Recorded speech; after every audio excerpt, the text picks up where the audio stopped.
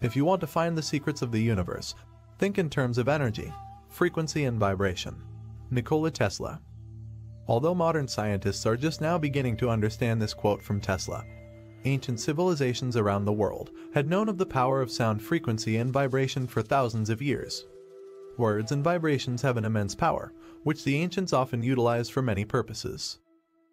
In this video, we'll examine not only the ancient practices, but also the scientific findings of the power of vibrations, how scientists are currently using vibrations and frequencies to alter and reprogram the DNA of living beings, and how the Tibetans used sound for levitating and transporting heavy stones. Every molecule and atom in this universe is vibrating at a particular frequency. Resonance frequency would be considered the specific frequency of that specific object or atom. Once you know the resonant frequency, or a specific frequency of an object or an atom, you can amplify its waves, making it so big that eventually it will break or destroy the object. That's what happens when we stimulate a wine glass with the frequency that matches its resonance frequency. Using the same principle in 1938, a scientist named Dr. Royal Raymond Rife cured 16 terminally ill cancer patients. Royal Rife designed a healing device using only electromagnetic frequencies to target and destroy any disease. This discovery should have completely changed the medical industry, but for unknown reasons, this information has been suppressed. Although a massive campaign of suppression was conducted, many other scientists confirmed Rife's discovery by testing his frequency healing device. The result was the elimination of 60% of cancer cells from patients, only through the power of resonant frequency. Although the FDA made sure everything from this healing technology was destroyed, recently a professor of music by the name of Anthony Holland, who is also a composer, was always interested in the physical effects of sound, so he decided to assemble a lab to examine the effects of audio frequencies on microbiology. Dr. Holland created a non-profit organization for this purpose, and began his experiments with harmless microorganisms like paramecium. What he discovered was, just like the wine glass, a particular combination of two related frequencies would completely shatter the targeted cells. After this experiment, he went out to find out the frequencies that could break cancer cells. After a year of research, just like Royal Rife, he found out their frequencies to combat pancreatic cancer and leukemia cells. In various experiments, he successfully destroyed 60% of the cells, just like Royal Rife did. This is nothing new. Cases of using sound to achieve healing and supernatural results can be found in almost all ancient civilizations. Even today, shamans use different instruments and rituals for different healing purposes. In a shamanic healer's toolkit, the most used and essential healing agent is the ikaros, a sacred song sung by the doctor to the patient, to stimulate the natural well-being and health of the patient. This song is also used in spiritual practices with ayahuasca. There was much electromagnetic power in the specific instruments and sound-based rituals performed by ancient civilizations. They're not some voodoo tricks. They are pure science, used by the ancients.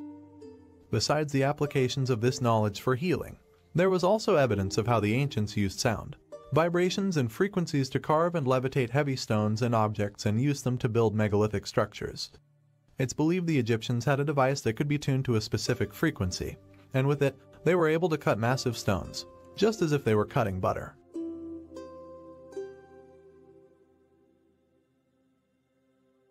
If you don't believe such technology could exist, just look at the Al Manzar Rock Formation, located in Tima Oasis, Saudi Arabia.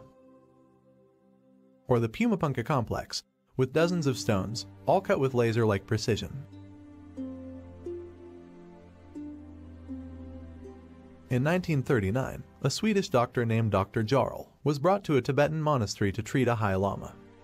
He stayed a long time at the monastery and became a close friend of the Tibetans. Dr. Jarl stayed there for some time, and because of his friendship with the Tibetans, he learned a lot of things that other foreigners had no chance to hear about or observe. One day his friend took him to a place in the neighborhood of the monastery and showed him a sloping meadow, which was surrounded in the northwest by high cliffs. In one of the rock walls, at a height of about 250 meters, was a big hole which looked like the entrance to a cave. In front of this hole, there was a platform on which the monks were building a rock wall. The only access to this platform was from the top of the cliff, and the monks lowered themselves down with the help of ropes. In the middle of the meadow, about 250 meters from the cliff, was a polished slab of rock with a bowl-like cavity in the center. The bowl had a diameter of 1 meter and a depth of 15 centimeters. A block of stone was maneuvered into this cavity by yak oxen. The block was 1 meter wide and 1.5 meters long. Then 19 musical instruments were set in an arc of 90 degrees, at a distance of 63 meters from the stone slab. The radius of 63 meters was measured out accurately. The musical instruments consisted of 13 drums and 6 trumpets, ragdans. 8 drums had a cross-section of 1 meter and a length of 1.5 meters. 4 drums were medium-sized with a cross-section of 0.7 meters and a length of 1 meter. The only small drum had a cross-section of 0.2 meters and a length of 0.3 meters. All the trumpets were the same size. They had a length of 3.12 meters and an opening of 0.3 meters. The big drums and all the trumpets were fixed on mounts, which could be adjusted with staffs in the direction of the slab of stone. The big drums were made of 1 millimeter thick sheet iron and had a weight of 150 kilograms. They were built in 5 sections. All the drums were open at one end, while the other end had a bottom of metal, on which the monks beat with big leather clubs. Behind each instrument was a row of monks. When the stone was in position, the monk behind the small drum gave a signal to start the concert. The small drum had a very sharp sound and could be heard even with the other instruments making a terrible din. All the monks were singing and chanting a prayer, slowly increasing the tempo of this unbelievable noise. During the first 4 minutes nothing happened. Then as the speed of the drumming and the noise increased, the big stone block started to rock and sway, and suddenly it took off into the air with an increasing speed, in the direction of the platform in front of the cave hole, 250 meters high.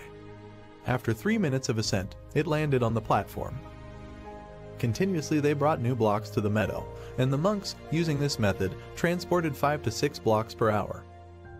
Dr. Jarl was the first foreigner who had the opportunity to see this remarkable spectacle. Because he had the opinion in the beginning that he was the victim of mass psychosis, he made 2 films of the incident. The films showed exactly the same things that he had witnessed. The English society for which Dr. Jarl was working confiscated the 2 films and declared them classified. The fact that the films were immediately classified is not very hard to understand once the given measurements are transposed into their geometric equivalents. It then becomes evident that the monks in Tibet are fully conversant with the laws governing the structure of matter, which the scientists in the modern-day Western world are now frantically exploring. It appears that the prayers being chanted by the monks did not have any direct bearing on the fact that the stones were levitated from the ground. The reaction was not initiated by the religious fervor of the group, but by the superior scientific knowledge held by the high priests. The secret is in the geometric placement of the musical instruments, in relation to the stones to be levitated, and the harmonic tuning of the drums and trumpets. The combined loud chanting of the priests, using their voices at a certain pitch and rhythm, most probably adds to the combined effect. The sound waves being generated by the combination were directed in such a way that an anti-gravitational effect was created at the center of focus and around the periphery, or the arc of a third of a circle through which the stones moved. The instruments used by the group, in theory, would have been tuned to produce harmonic wave forms associated with the unified fields. The geometric arrangement and the number of instruments in the group would also be a most important factor. When the circular pattern was formed, it became evident that the Tibetans had placed the drums and trumpets on the arc of a quarter circle, but the placement of the priests behind the drums tended to form a spiral. This conforms with the concept of the formation of matter due to the spiraling, vortexual, wave motions in space. Similar wave motions would have to be created in order to manipulate matter.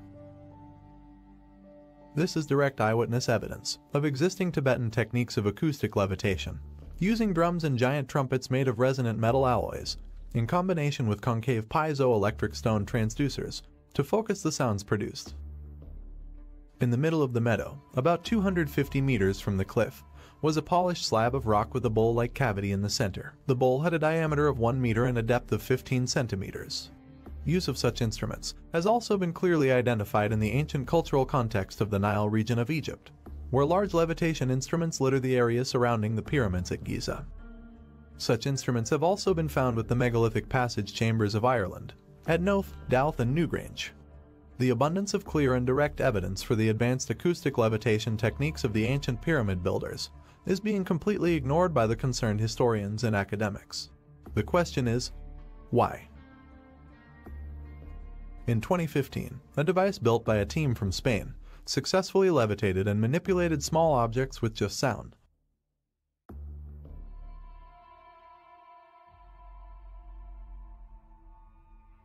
And here's an interesting old video of an acoustic levitation device by Dr. David Deek.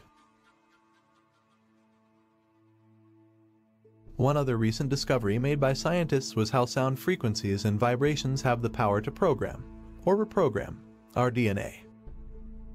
In 2011, the Russian biophysicist Peter Gurdjieff conducted several experiments modifying DNA using only sound and light frequencies.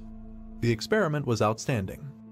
He and his team successfully transformed frog embryos to salamander embryos simply by transmitting the DNA information patterns through frequency alone.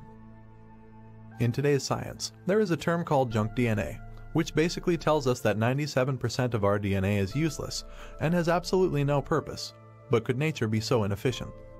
I don't think so.